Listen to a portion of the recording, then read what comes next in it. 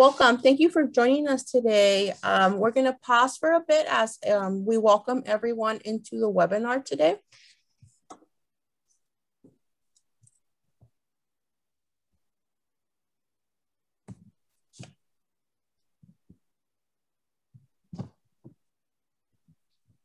My name is Noemi Guevara, and I'm the Director of Alumni Engagement here at California State University, Long Beach. Thank you for joining us for our next edition of our 49er Industry Chat. We would like to encourage you to use our Q&A box located below to submit any questions for our guest speaker. And as a reminder, this session is being recorded and it will live on our website on demand at csulb.edu/alumni. And now it's my honor to introduce our guest speaker. Christopher Dunbar is the Principal Director of the Guidance and Control Subdivision at the Aerospace Corporation, a federally funded research and development center headquartered in El Segundo, California. He manages and oversees 145 engineers and technicians, along with 3 laboratories, all focused on providing detailed mission assurance and customer guidance, all advice for the national security space missions, NASA missions, and the growing number of commercial missions. The nature of his work spans a broad scope of activities, ranging from test and experimentation to support customers and programs by establishing specs and standards for the industry, new test design, and building processes and practices that all apply across the space enterprise domain. Chris is a subject matter expert in the field of control systems, having worked his entire 40-year career in that field and applying his expertise to electromechanical systems ranging from pipeline research in Alaska, missile guidance systems, and attitude determination and control of satellites and small unmanned aerial vehicles. Chris has served on National Visible Failure Review Boards and investigations and on NASA's technically disciplinary teams, chaired technical sessions at professional conferences, presented and published technical papers, acted as a journal reviewer, and has recently received his first patent for a small mimicry-inspired unmanned aerial vehicle. Chris is currently the chair of the CSULB Electrical Engineering Department Advisory and Development Council. Most importantly, Chris is a 2-time graduate of CSULB with a master's and a bachelor's degree in electrical engineering. Hosting today's industry chat, please welcome Christopher Dunbar. Thank you, Christopher, for joining us today. Good morning. Good morning, and thank you again for your time. We're very excited to chat with you and get to know a little bit about you and your career today. So to kick us off, I was hoping we could start at the beginning. You know, your time as a student, what made you come to Long Beach State? And if you could share a little bit of your experience with us. Yes, I'd be happy to.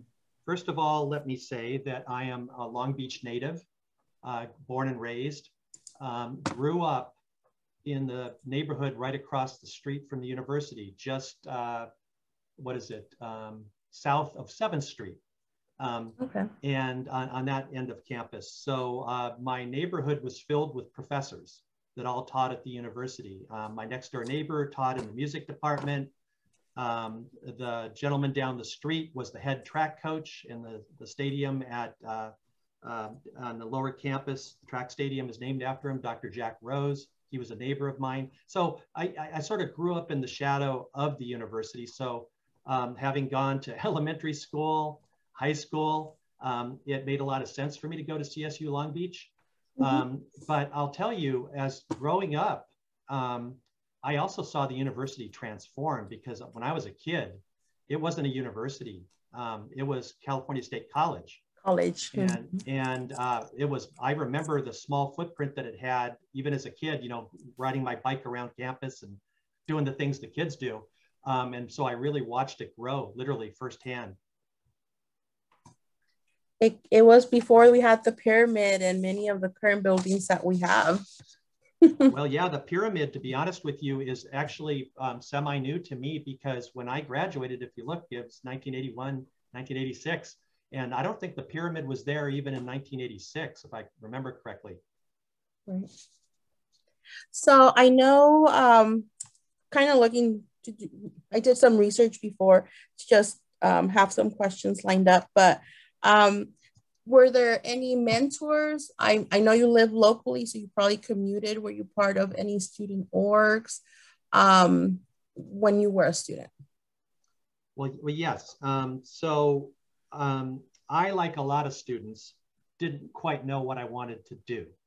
So my first semester, I started out as a music major because I play, other instruments, and I thought I wanted to be a musician. But after one semester of that, I changed over to engineering, but I wasn't quite sure which discipline to change into. So I just declared general engineering.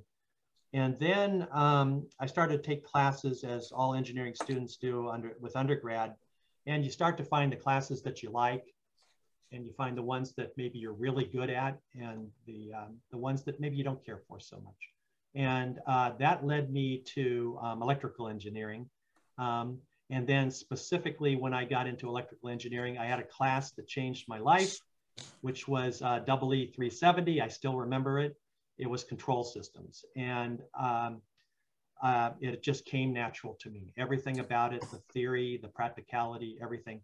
So at that point, I started to really take every core class I could in that particular discipline. And I still practice that today. That's where I'm a subject matter expert. As far as joining things, the environment back then was not the way the environment is now. There are a lot of student clubs now. I know these things because I do a lot of university outreach with my company. And I'm aware of all the clubs and opportunities and programs within the College of Engineering, like BEST, which help students that want to go into engineering, but perhaps haven't been particularly strong in the classes that you need in high school to excel in engineering. So I'm familiar with it, and I'm thinking, boy, I wish I had that when I was going to school there as an undergrad. Yes, I had mentors at CSU Long Beach, and a couple particular professors. I tend to gravitate towards the really, maybe the professors that other students don't care for. I don't know how to, the toughest professors. And it's been my experience in life that sometimes the most crusty personalities, once you are often the ones that are the best mentors, and often have the deepest knowledge of whatever it is you're seeking. And that certainly was my experience with a couple professors as an undergraduate at CSULB. And one of those was Dr. Ray Stefani, who's now Professor Emeritus in the College of Engineering. He was a control systems expert. He was my thesis advisor when I became a graduate student. And he was definitely a big mentor to me as I moved through school as an undergraduate and both as a graduate student. Yes. Wonderful. And you do stress, make those connections and network and get to know your professors, while you're there. Absolutely. I mean, if there was one message that everybody on the call today takes away, especially if you're a current student, is, with the campus being what it is, which is, it's a commuter school, very few people live on campus. There's a tendency to sort of take your classes, to get in, get out, and there's that tendency not to go to office hours, not to stick around after class and get to know your professor. And you got to remember that they're working through many, many, many students in a day, and it's so easy to be a number and not a person. And where you get the mentoring is in those office hours where you're sitting down with the professor, you're getting to know what his likes and dislikes are, you're getting to know what his background is, what his academic progress was coming through school, where he went to school. And it's those things that lead to so many other opportunities through other networks and opportunities that they can help you identify while you're a student. Yeah, wonderful. So now you're finishing your undergrad. How did you get your foot in the door and earn your first professional engineering role? Was that through networking or through an internship? Okay, so I'm going to give you so I never was an intern. I never had an engineering intern job because I mentioned that I was a musician. I actually played in bands all the way through college. So no, I never had an internship. But my first job, and I need to set the stage for this because it's so different than today's economy. When I graduated in May of 1981, we were in the middle of, there was lots of inflation. The economy was not doing particularly well. So it was not uncommon when you were interviewing on campus to have 15, 16, 17 different interviews because everybody was desperately, sort of looking for jobs at that time. However, engineering was booming at that time. So engineering was probably the outlier. And I must have interviewed with 20 different companies. I mean, I really took advantage of every opportunity that I could get. I also took advantage of some of the services that the university provided, like mock interviews, because, despite the fact you always think you're a good communicator, it's always good for a third party to tell you, no, you need to improve here. Here's how you come across, because that's the first impression that an employer has. And I would strongly encourage students on the call to take advantage of those services, which are still offered. I know they are. And to get a lot of feedback from your professors and colleagues and people in the industry with your resume. Because as somebody who hires a lot of people now, we have stacks of resumes. And, so you're looking for discriminators. And you start usually sometimes with GPA, but it doesn't end with GPA because GPA is not the end of the story. You're looking for the whole individual. You're looking for people and their personalities because it's important. What do you do on the outside? How curious are you about things? Because part of engineering is being curious and seeing where your curiosity takes you. So you're looking for the whole individual. So my two things that I would sort of focus on are mock interviews and make sure that you get that practice. Practice makes perfect, and really honing your resume. That's the big thing. Yeah, like yesterday we had a previous chat and our host also said, the importance of that cover letter. So many times people apply for positions and don't have a cover letter. And that's so important, to tell that your story in that. Yeah, that's very important. Cover letter, and I should have mentioned this too. On your resume, especially now with all the tech that we have available to us, drop a link on your resume and make sure that it's on there to anything that you may have done as a student.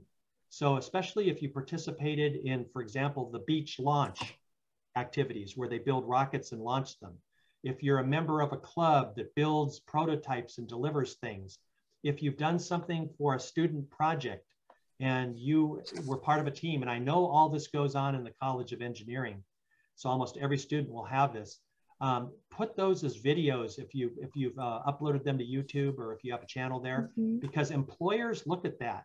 We look to see not only what kind of grades you got and what kind of classes you took, but how did you participate in a team atmosphere and what role did you play in that team atmosphere? Because when you get into the workplace, very few jobs are just you sitting alone in an office with the door closed. You are interacting with people all day and you're talking to business people, you're talking to other engineers of other disciplines, you're talking to management, you're talking to techs, you're talking, it's the variety is huge, much larger than when you're in school. And you have to context switch between all those as part of your daily job, especially if you're effective. Wonderful. So I know that, so you went into the working world with your first role, and then 2 years after you went for your master's. What made you decide to pursue the master's degree? My first job was in the petrochemical industry. And that means at the time, you would build things like nuclear reactors, large scale civil engineering projects like bridges and industrial plants and pipelines. So my first job was with the company Fluor. They were just Fluor then, now they're Fluor Daniel, which is a massive international company with offices all around the world. And again, my theme was control systems. I love control, so I hired into the control systems department. And I thought I was going to be working in that beautiful building that you've all seen where the 405 and the 5 come together. And it looks like a pentagon. It's a big building. That used to be Fluor International's headquarters. They've since moved a little bit farther south, but I hired into that company at that time when that building was fairly new. And I thought I was going to be working in there. Well, the first thing I learned is when you show up, sometimes things dramatically change. And so I was asked if I wanted to work in Alaska. Most of the people at Fluor at some point in their career work abroad. And so my first assignment was in Alaska. I got to spend almost a year in Fairbanks, Alaska, which is up in the Arctic. Now, as a native Southern Californian, at that point in my life, I had never even seen snow. I had never been on a plane. So my very first business trip was getting on, a plane, flying up to Fairbanks, Alaska, setting foot in October, I think it was October of 1981. And the temperature was dropping dramatically. It was still the fall, but it was already like 30 degrees. Well, pretty soon by the winter, it was way below zero. So the coldest I ever saw when I was there was 40 below zero. So that was a tremendous learning experience working on the pipeline. I had an opportunity to do research and development at Fluor on the pipeline. The pipeline was different than the one that exists right now that many people are familiar with. The pipeline that exists now is a natural gas pipeline. Is a crude oil pipeline. And the one that I was working on was to be a natural gas pipeline. And the one that exists, that was built in the 1970s before my time, is above ground. And you'll see pictures of it. And the reason they put it above ground, it's really hard to put things in the ground in the Arctic region because there's a phenomenon called frost heave. Well, the control system that I worked on doing R&D was to simulate frost heave so that we could do life testing for the proposed pipeline that was going to be built. And unfortunately, our research that we did showed that any pipe designs that they'd come up with at that point in time would not meet the 30-year design life. So the project was canceled. It was like a multi-billion-dollar project, and it was canceled due to the research that we had done. So when that project concluded, I came back to the home office down in Irvine, and they put me on another project, and I didn't much care for that project. It wasn't as fun as and exciting as the R&D that I'd done. So I asked them if I could go to grad school, and at that time, their budgets were a little bit limited, so it was a little bit hard for me to go to grad school. And so I thought, well, I'll try my chances with perhaps another company, and that led me to Northrop, back when it was just Northrop, before it was Northrop Grumman, which it is now. And Northrop said, absolutely, we will pay for your master's degree. So I got my master's degree at CSULB by Northrop paying for my tuition. And that was a wonderful experience. And I'm very, very thankful for what they did for me. That's wonderful that sometimes many companies are, willing to invest in their employees and pay for that continuing education. I think my experience has been in all companies I've worked for, they have all supported continuing education. It's just that sometimes budgets vary. And at my point, I just happened to catch Fluor where their budget didn't have the the money in it at the time to do that for me. But then 5 or 6 years at Northrop, I finished my graduate degree, and I worked full time when I was getting my graduate degree. So I like Long Beach State's, you could take classes at night. So I worked during the day, went to classes at night. Took me a little bit longer than, if you're going full time, a master's degree should take you about a year. It took me, I think, 2 years to get through the program, taking like 1 class at a time or 2 classes at a time. But I worked my way through. And then what was very, very nice, and again, very, very lucky to have this happen to me. I was working on an extremely interesting project at work, and I was able to take some of the academic background that I was learning in my grad program and apply it to my work. And I was actually solving a big production line problem, which we were having at the time on a guidance system that was going into a nuclear ICBM.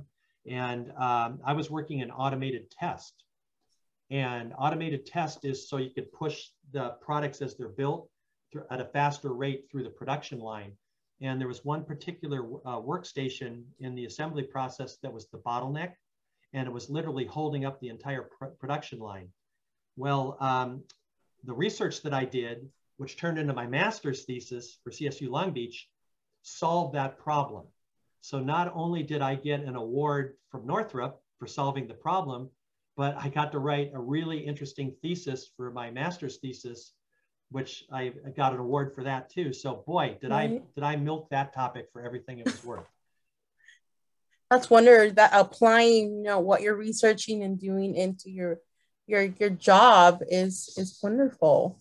I start to get questions from our audience. I have a question here. How did electrical engineering play a role in the R&D you worked on for the natural gas pipeline? That's an excellent question. Electrical engineering at first thought is you're learning about how to design circuits, or you're learning how to build antennas and transmission lines and things like that.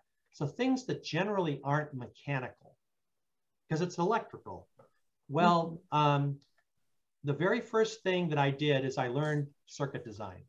And then as I took control systems classes, I was able to apply controls design to circuit cards. So things like phase lock loops and things like that. So my very first control system that I ever designed was actually a circuit card, and it was a thermal control system that was part of a large mechanical device, what they call electromechanical. It was an electromechanical servo system, which simulated the frost heave that I mentioned earlier that we were trying to simulate for R&D. So my electrical engineering skills of circuit design resulted in a control system that was on a circuit card that got put into a mechanical system, if that makes sense. Okay. Wonderful. Currently you work for the Aerospace Corporation. It's a federally funded research and development center. What does that mean, and how does it differ from working for them versus other engineering firms? That is a great question, and a question that I get often when I do recruiting is, boy, we've never heard of the Aerospace Corporation, and what is a federally funded research and development center? Well, if you go on Wikipedia and you look up FFRDC, they have a great posting which will explain all of that to you. But FFRDCs were created, I think, in the midst of World War II. And the government was trying to figure out ways to accelerate what was going on in academia and in various laboratories around the country, I should say, and to help accelerate, technology development that they were trying to use during World War II. So the very first example that I think most people understand is the Jet Propulsion Lab, JPL, out in Pasadena. They are an FFRDC as well. So the rocketry that was going on at Caltech at the time in the laboratories there during the 1930s and 40s during World War II resulted in the government standing up an FFRDC. And what the FFRDCs do, they are different than working at contractors. Contractors are companies like Boeing, at least in the aerospace industry, Boeing, Raytheon, Lockheed Martin, SpaceX. Those are contractors. So what happens is the government has a need. They put out an RFP, which is a request for proposal. The contractors respond to that proposal based on requirements in the proposal, and the government has several choices based on how many people apply, how many companies apply, and then there's a down selection process from the many that apply to the ones that get the contract. Where aerospace plays is we are the national security space, FFRDC for national security space. So everything that goes on in space, with respect to the United States government, aerospace is involved in every program. So those down selects that I mentioned, sometimes we will help write the requirements for the RFPs. We will help the government make a selection because we'll be part of an evaluation team. We also support the programs once the programs are put on contract. And then we work all through the life cycle from the start of the program through an RFP, all the way through its end of life, and they decommission the project. So the variety that exists at aerospace is vastly different than you would get at a contractor, because at a contractor, you're subject to the contracts that you've won, and you've also lost contracts. And that means that, you don't get to work those contracts you didn't win. So on the other hand, at Aerospace, we work all those contracts. So the variety is much different. And I think that takes me to a second point I'd like to make about maybe a differentiator for Aerospace. Variety is good, but some people don't like so much variety. And I like to call it plate spinning. You know, if you're familiar with the idea of you got a stick and a plate and you got to spin it on there, it's like an acrobatic thing. But time management is absolutely crucial in how I spend my day, even from the first day I was at Aerospace to where I'm at now. Because most engineers work 2, 3, 4 different projects. And on each of those projects, your role can be completely different. In one project, you're leading. Another project, you're just a team member. Another project, you might have a very minimal role. And all those projects have different managers, and all those projects have different teams. So your ability to work effectively, back to the point I was making earlier, with a variety of skills, disciplines, people, and personalities is crucial to success. And the experience that I had at my 2 prior employers was much more limited in capacity in terms of what I do now at Aerospace. My 8-9 hours at a minimum flies by because every day is a new day. I never experienced the same day twice. Right. And that was going to be lead into my next question. Like, what does your day-to-day look like? Yes. My day-to-day starts out where I meet with my staff first thing Monday morning, 8 o'clock Monday morning, and we do a week look ahead. You know, what's on the agenda for the next 5 days. And we work through that. And there's always conflicts. There's always scheduling and calendaring things that need to be deconflicted. And then I usually start jumping into the technical. Now, prior to COVID, my day was spent largely outside of my office. I spend maybe 2 hours in my office in a given day. And what I'm usually doing is moving through my laboratories. I have 3 laboratories, checking in on progress on some of the tests and experimentation that we're doing and some of the concept development that we're doing in our labs. And then I spend a lot of it with my customers. My customers are internal aerospace people that are customer facing. So customers could be the Space Force, it could be the Air Force, it could be the intelligence community, it could be NASA. I spend an awful lot of time with NASA because we do a lot of work that we co-sponsor. And those are my customers. And I need to be in tune with what they need and want, because at the end of the day, in running an engineering organization, I am providing services. I'm providing people and manpower to support those projects. So it's a varied day. It's all over the place. The meeting that you just got out of has nothing to do with the next meeting you go into. So you're always context switching, which I personally love. It keeps you on your feet and, nimble. Definitely. That leads into my other question. I mean, now you're part of that management team and managing a huge amount of people. Like, is there anything you miss from the technical or the engineering work? But you're kind of answered my question when saying you go out in the field. You still go out in the field and do minimal in the office now. Yes. When you first start your career, largely, you're going to be working on a project and you're going to be applying those skills that you learned at CSU Long Beach. And the big thing I would say is you want to become an expert at something. And I think depending on where your varied interests are, some people like to become a narrow and deep expert. Other people like to become an expert in a field, but also very broad, such that they could work across a lot of disciplines. In engineering, we call that good systems engineering. And I chose the latter path, systems engineering. So while I'm a subject matter expert in controls and have done many different controls designs on various projects, at some point I started to take the broader view of how does the control system fit into the larger scheme of things. And then that led me into things like thermal, power, solar panels, other things that are non-control systems related. And then that means you're working interdisciplinary across teams. You're working with engineers that don't perhaps even speak the same language as you do. And I don't mean English, I mean engineering, because sometimes we talk past each other. Believe me, engineers have a tendency to talk past each other in terms of jargon and acronyms, and you think you know what you're talking to somebody about, and it turns out the acronym that you use is the same as theirs, but it means something different. And you know, communication, I can't say it enough, is so important for engineering, and being a good communicator. Because if you look at some of the problems that we've had, and I'll point to one that's everybody can relate to, is happened maybe 7, 8, 9 years ago, where NASA launched a spacecraft and was supposed to land on another planet, and it crashed. And the reason it crashed is because one set of the team was using English units, things like feet, inches, miles, pounds.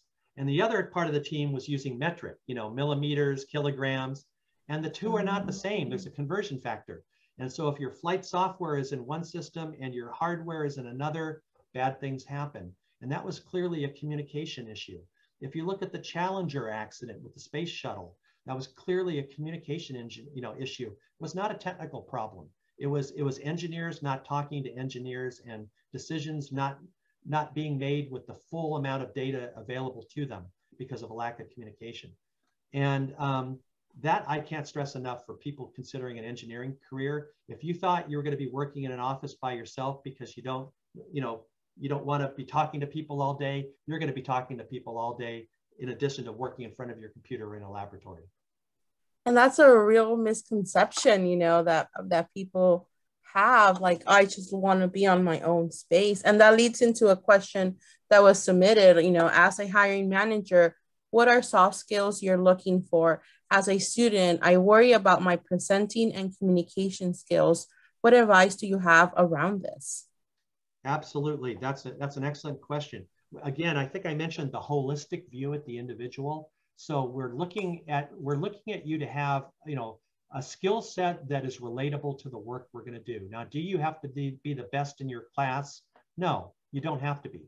But if you're the top in your class in terms of doing the homework and passing the exams, and you're a poor presenter and a poor speaker, that will be a problem, because a lot of what we do is presenting our work as part of design reviews to customers that want to know that you are going to build them the best possible program that meets their requirements. And if you can't convey that you've done your job right, then there's going to be many, many questions asked of you real time in a meeting in front of a lot of people, and your ability to think on your feet and answer questions effectively with a clear and concise communication style is absolutely part of being an engineer in industry, no matter what industry you work in.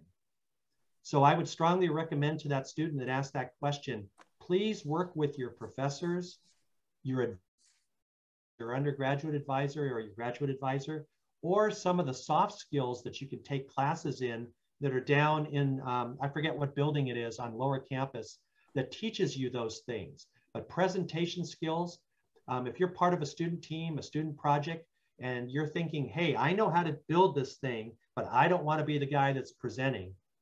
And I know there's a lot of you out there that like that. They want somebody else to do that.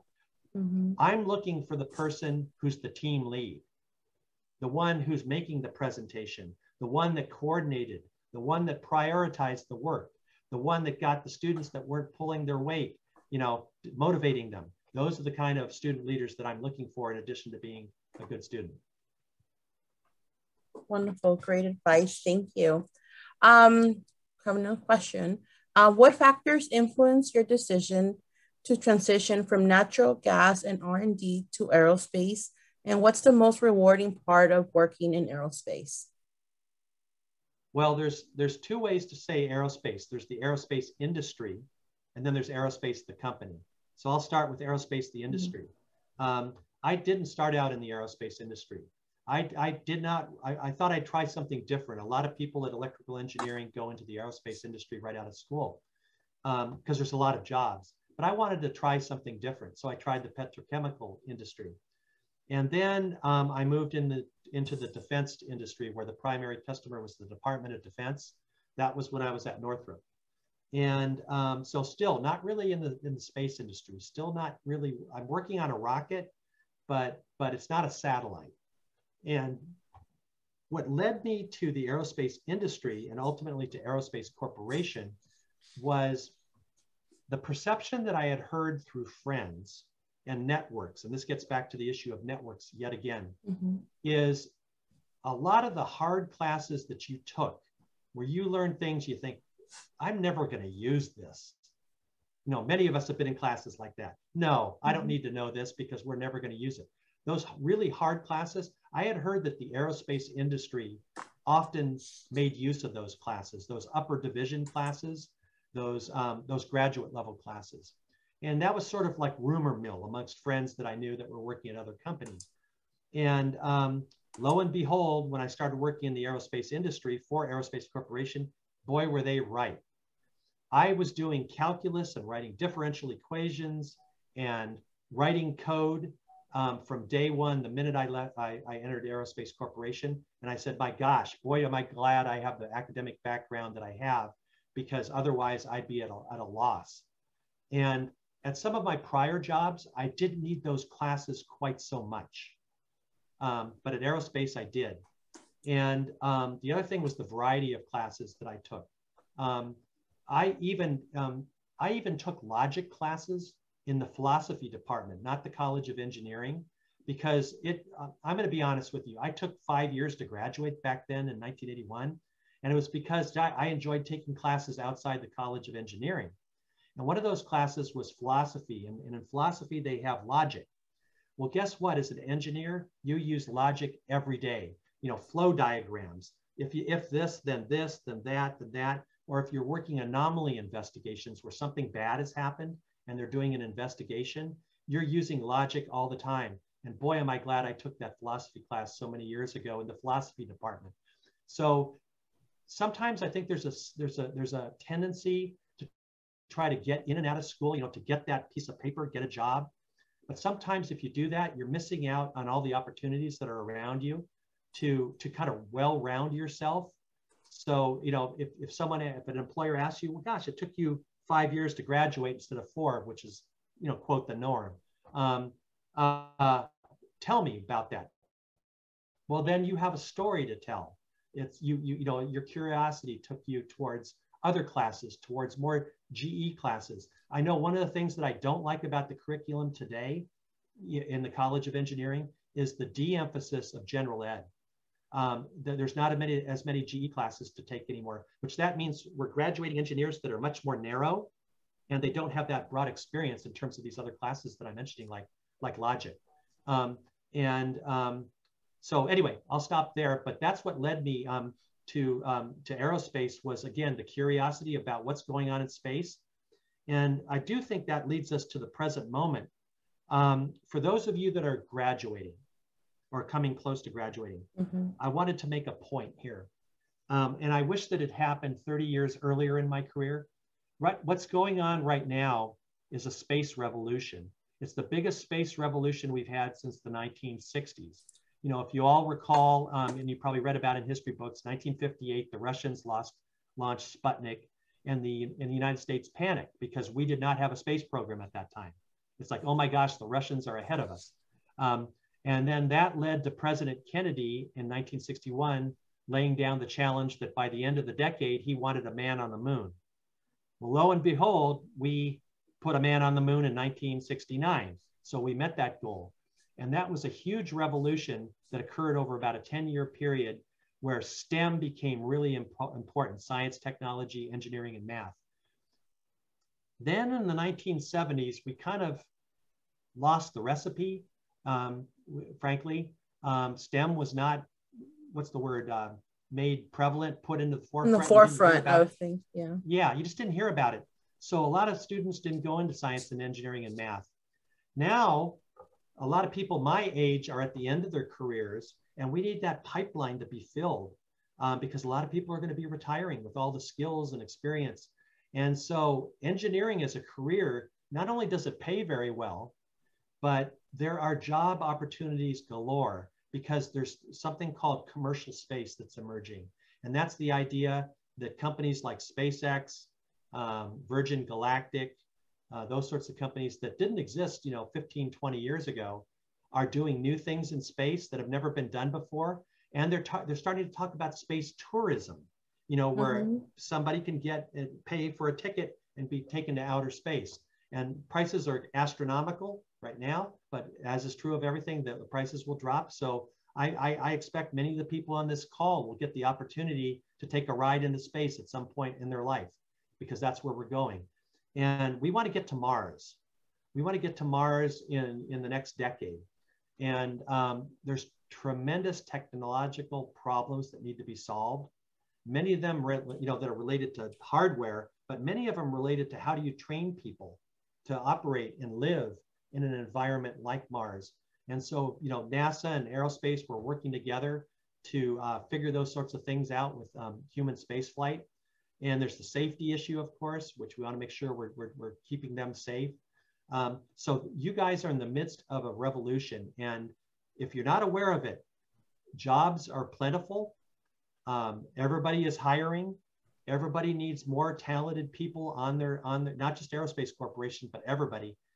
So it's really a once in a lifetime opportunity to seize the moment. Yeah, definitely. With the evolution of technology, like you just mentioned, engineering, regulatory systems, how do you stay sharp as a subject matter expert, and how do you keep learning? So at my company now, every employee has to show that they're taking a certain amount of classes a year. And I, for one, always, you know, overachieve in that regard. We have something called the Aerospace University, which many of our employees teach at universities on the side, and many of them teach at CSU Long Beach, you know, part-time. They're not a full tenured professor, but they teach part-time in their subject matter expertise. And because we have that wealth of talent, we teach our employees. So I can take classes that if I've forgotten something that I had 30 years ago, I need to bone up on, I can take a class in that at work. And we keep track of those, and we encourage employees for continuous learning all year long. That's every year, that's part of their performance review. So you have to keep taking classes. That's an expectation from everybody that's the lowest on the org chart all the way up to our vice presidents. Take classes every year to stay fresh. The second part of that, with respect to regulations and policy, Aerospace has an organization called CSPS, which is our policy organization. So we help establish space policy. And that means we advise the government on what they should be doing and help steer them through all the decisions that they need to make as thought leaders. And we have to help establish policy. And I'll tell you one policy that's everybody's really, really familiar with, whether they know it or not a lot, or know it or not. And that is, up until just recently, we had something like several hundred pieces of objects in space, you know, that have been there since 1960 and beyond from any country. And when you go into space, there's two things that can happen. When you're at your end of mission, you deorbit the vehicle and it burns up in the atmosphere. So it never hits the ground, it just burns up. And the other ones that are in higher orbits remain there forever. They become space junk. And what happens with junk of any kind if you don't do anything about it? It accumulates. Now, what happens if you have stuff that's going to be there for infinity and you start launching more and more regularly and adding more to the list of assets? Well, you start to see what they call proliferation of satellites. And that's where we're at right now. A lot of companies are building a lot of satellites to do global coverage for internet, for example, or streaming video to your house, to any nation in the world, to any house in the world. Right now, it doesn't matter where you live. Right now, it depends where you live, if you've got those services or not. And of course, that leads to a problem. How do you coordinate that? How do you reach treaties? And often, the technology outpaces the policy. And that's sort of the world in which we live right now, where the technology is well in advance of the policies. And we at Aerospace are trying to close that loop. And if you guys are interested, please go to www.aerospace.org, which is our website, and look up our space policies. What we do is we put out white papers, which are there for the public to view, So you could view some of the things that we are discussing and working with thought leadership on how to regulate and establish policies around. There's a wealth of material there, and please check it out. Wonderful. So I know we're up against time, but I have 2 more questions that I really want to ask. You mentioned having a patent. What is that? What is that for? And what was your process to get there? Thank you for asking. I'm very proud to discuss that. Everybody is familiar with the small drones that you could buy, you know, that are like DJI Phantoms that you see people flying in a park or the beach. They're almost hobbyist quality. And the things that people use them most for are you could put a camera on the bottom of them. You can fly around. You can take pictures, you know, of fireworks shows or weddings or, you know, whales offshore. If you've ever done whale watching, they use those in whale watching now. But boy, you can do so much more science with those than that sort of thing. So one of the things that I got involved in is I hired a student from the University of Maryland who had just got his PhD. And his background was in biomimicry.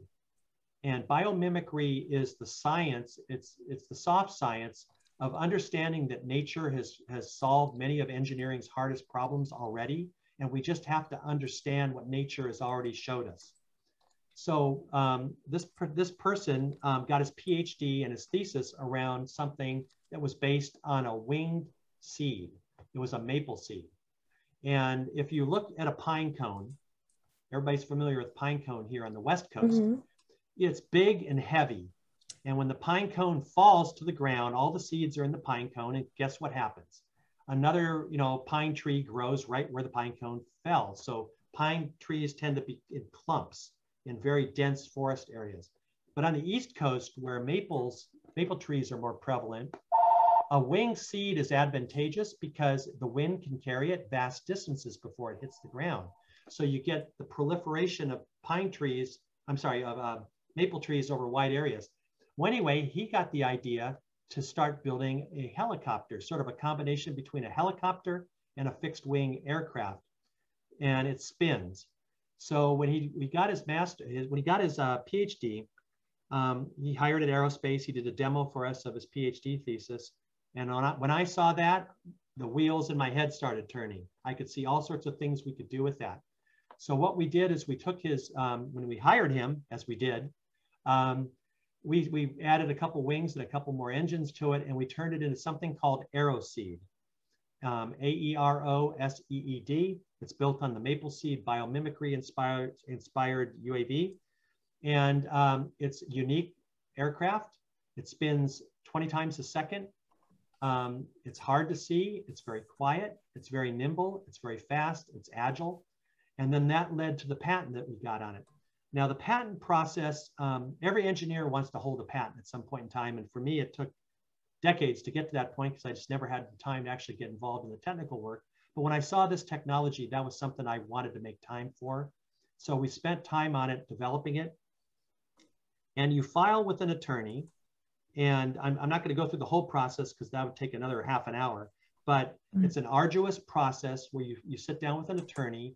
As an engineer, you have to explain to someone who is a legal expert engineering principles. And that gets back to communication. So you draw up artwork, you explain, you talk, you present. The attorney absorbs that material, then files a patent at the United States Patent Office. And then the next part begins, which they look around to see if there are adjacent patents. Are you basically duplicating somebody else's work? Are you first of a kind? And sometimes that's where the process will end. Yes, your idea, which you thought was novel, is not so novel because other people have done that. And that whole patent exploration process, which the attorney is involved in, unveils that. And they will tell you, nope, it looks like you've hit on something that somebody else has done. In the case of our work, we had to make several arguments. That our work was novel with respect to what the attorney thought was adjacent intellectual property. And after a back and forth over a period of 6 or 7 months, we got through that process, and then you file the paperwork. And then that becomes kind of workflow. And then maybe a year or so after that, you get a notice and you get a patent. And you get a little plaque on your wall that you can hang on your wall, put on your CV, your resume, and publish papers, which is what I've done.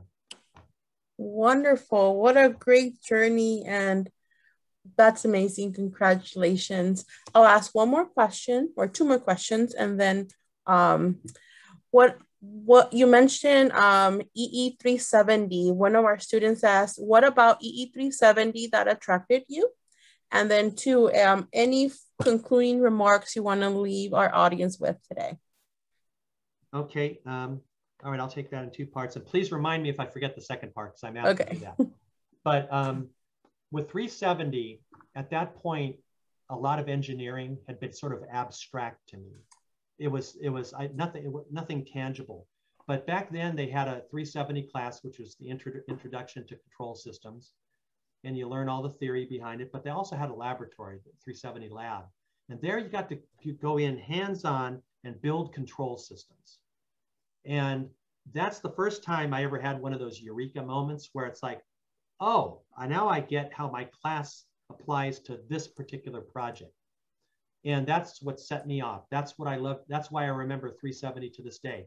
That was the only class that I had that kind of eureka moment for me, which of course I'm someone who loves control systems. And it was very relatable because all of a sudden, your whole life, you hear people talk about, oh, you need to give somebody feedback. You need to give somebody, what do they mean by that? Well, most people understand verbal feedback, but what do you mean by control systems feedback? Well, I started thinking about it and I thought, oh, I know what a control systems is in my house. It's staring me in the face. It's my thermostat that we adjust for either air conditioning or heating. That's a control system. And then I started to say, oh, okay, I get it. There's thermal control systems, there's electrical control systems, there's power plant control systems, there's satellite control systems. The world is full of control systems around us. Even you, when you're driving a car, your autopilot that's in a Tesla, that's a control system. The computer is driving. It's replacing the human in the loop because when you're driving your car, you're part of the control system. Your eyes are the sensors, your feet are the actuators on the brakes. Your hands on the wheel are changing it. You're a part of the control system. And most people don't even realize that. And so to me, I started to see the relevancy of control systems in the world at large, just by taking that one class. And then there was a second part to the question. And then the last, any final remarks you'd like to leave our students and our alums with? Yes.